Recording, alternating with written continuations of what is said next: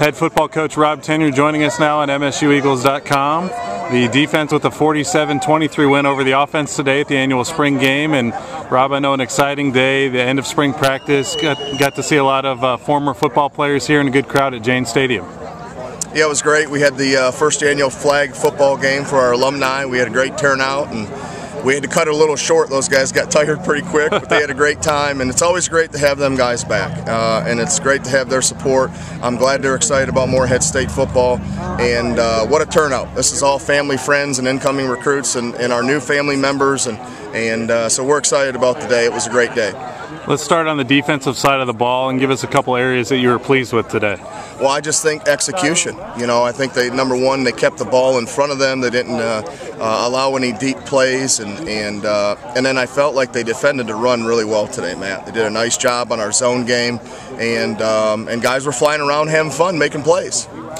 Offensively, you used 3 or 4 different quarterbacks. Bilal Williamson got some reps, and then Reese McShera, who's a proven veteran at this level, and then several different receivers in the mix as well. So hit a couple highlights on the offense if you would.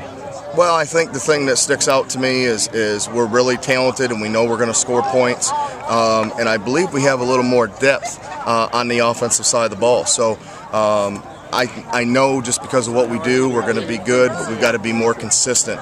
And we got to make plays we got to get good plays and big plays from our playmakers. When Reese touches it, and Brandon Bornhauser and Cyrus Strom and those guys that we're counting on, you know, those are the guys that got to score points for us.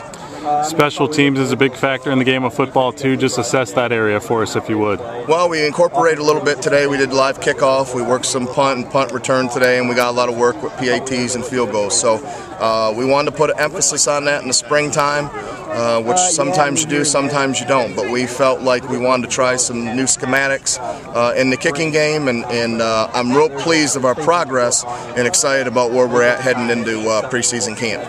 I know throughout the spring you've had a couple guys banged up, some injuries that are significant, but just kind of tell us where you feel the team is overall from a health standpoint right now. Well, we're a little banged up. You know, we of course, you know, our top receiver, Katara Lewis, he was out with an Achilles, and he'll be back for the season, and another receiver was out with an injury as well. We had Rob Lewis, our defensive tackle, was out with a knee issue today.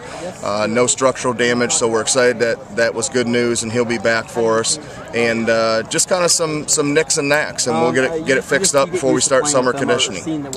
You were telling reporters here just kind of the schedule for the team as they head towards the end of the semester and into finals, if you could expand on that a little bit. Well, we want to perform well in finals, that's for sure. We want to do well academically, and then give them a couple weeks off, and then we'll start our summer conditioning. We'll have close to 70 athletes here during the summer months, and I'm extremely excited about that, to have them here working out with our strength and conditioning group, and also be able to meet with them a little bit and have some video time and some meeting time with them this summer as well. I know you're very energized as you head into your second year as head coach here at Morehead State. If you had a message to the fans at this point, what would it be? Well, just continue to tell the story. You know, there's a lot of folks that have been back. There's a lot of former players and alumni, and they're excited about what's going on. And we're working extremely hard to develop a consistent championship product, and that's what we want to be. We want to be a consistent winner in the Pioneer Football League, and there's a lot of great things ahead. And stay on board, continue to support us, and come on out and support us in Jayne Stadium this fall. It's going to be a great year. That's the head football coach in Morehead State, Rob Tenyer. Thanks for your time today, Rob. We appreciate it. Thank you, Matt.